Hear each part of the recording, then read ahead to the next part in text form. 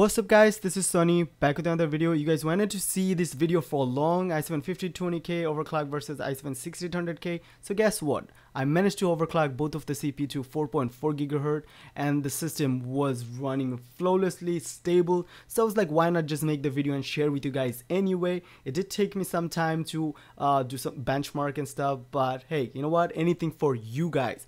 So guys, I also managed to add my Z170 build. As you guys remember, I built it a couple of weeks back for $800. As you guys can see, the Z170 system spec.